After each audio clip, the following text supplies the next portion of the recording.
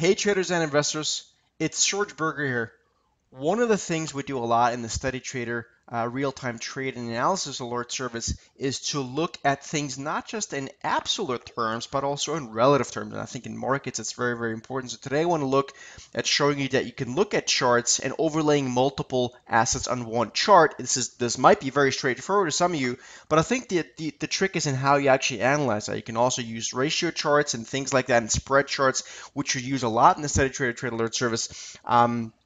That's going to be a topic for another video, but let's quickly look at this, and we're going to look at JP Morgan, which of course had earnings this week, versus the ETF, the XLF. This is just the JP Morgan stock. You're not going to be able to do a lot of technical analysis on this line chart, but if we now insert another symbol, and we're just going to add the XLF, and we're going to use also a line chart and actually overlay it.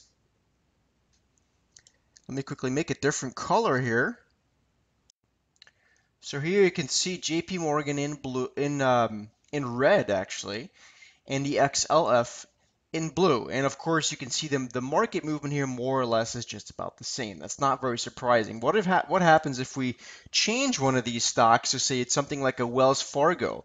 Okay, also not very surprisingly, you should see a very high correlation. Again, that's a major stock in one of these in this ETF.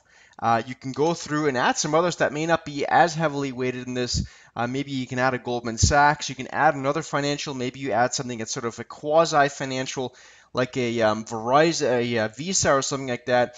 And as you do this, as you work through, you can start to see some stocks that might be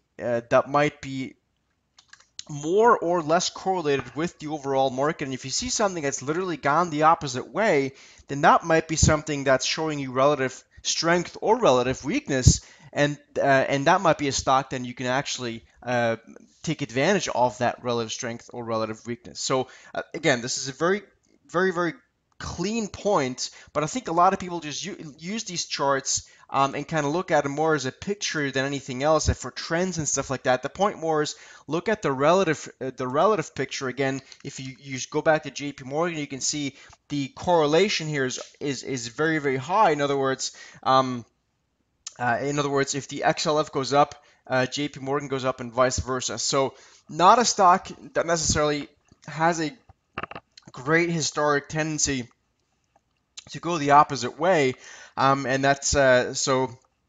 So what you want to do is work your way through as a morning routine. It's one of the things we do definitely every morning is go through and kind of work through single name stocks compared to ETFs and see if anything sticks out like a sore thumb, because that's usually where there's a trading opportunity to be had. Hope this makes sense, guys. As always, got any questions, please let me know, and I'll see you in the next video.